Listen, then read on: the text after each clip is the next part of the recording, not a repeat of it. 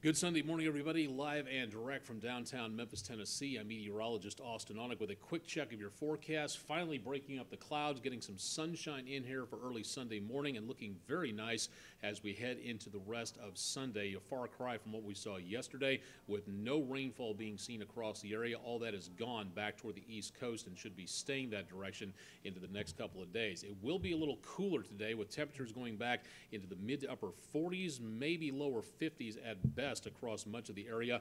And again, temperatures will be a little cooler today thanks to those northwesterly winds, which are actually going to be pretty breezy for a time, gusting to 25 miles per hour plus throughout the rest of the morning. Stick around for more with News Channel 3 as we wrap up yesterday's severe weather and get you more of your forecast coming up for next week.